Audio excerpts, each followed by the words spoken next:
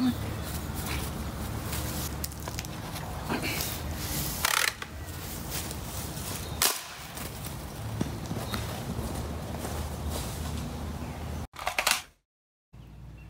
guys, it's Flint here from Backyard Blasters.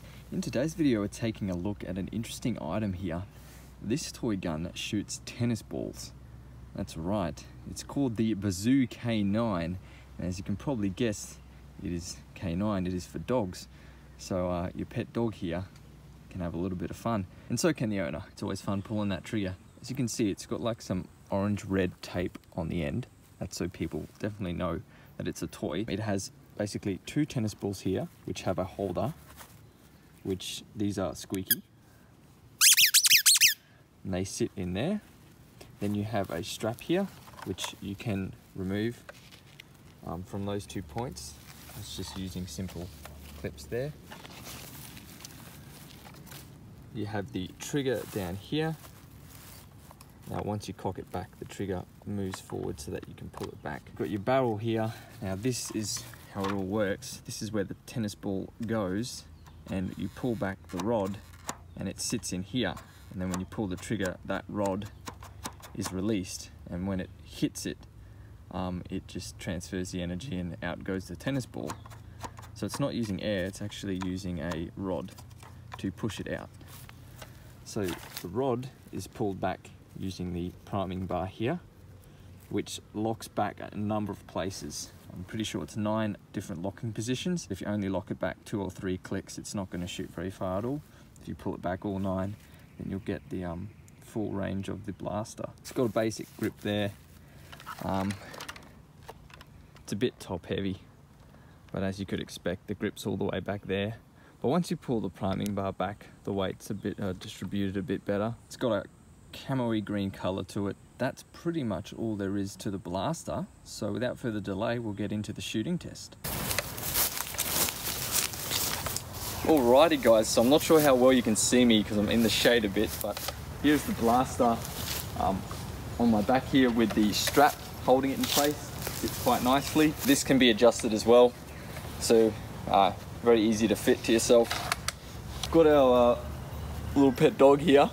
Well, he's not really little, but we're gonna give it a go and see how he goes. The idea is that once you've launched the ball, your dog's picked it up and dropped it back on the ground, you can simply just press down into the ground to pick up the ball.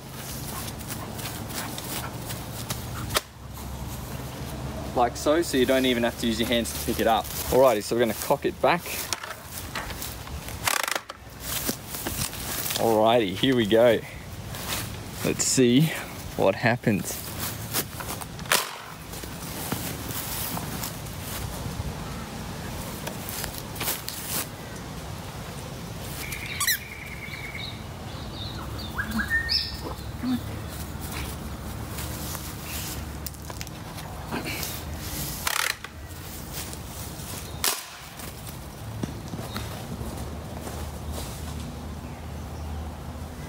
So he's a border collie, and they're pretty active dogs. So it works for a border collie. Should work for most dogs.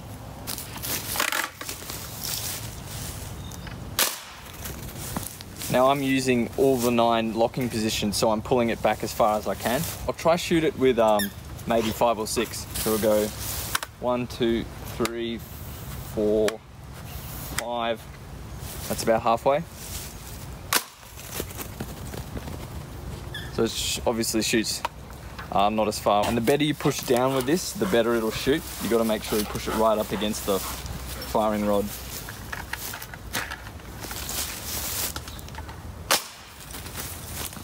That was a really good one. That was really good. And if you have trouble locking the bar in place, if it doesn't catch, it shouldn't run into that problem, but you can always twist the bar to help it lock into place.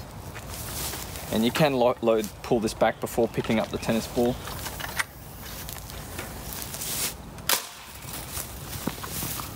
So it's not bad. It's probably shooting around 10 meters. Then once you take the bounce into account, yeah, it's going pretty far.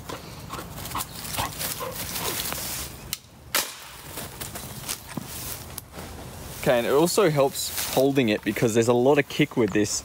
The firmer you can hold the gun when you fire it, the better it shoots.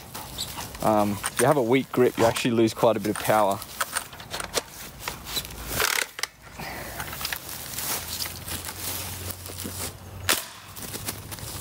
Yeah, so there's lots of different ways you can hold it. This is quite a bit of force on your wrist. Best way is probably to hold the barrel here and then pull the trigger. It is a bit loud, it's packing a fair bit of punch. Shoot with my left hand.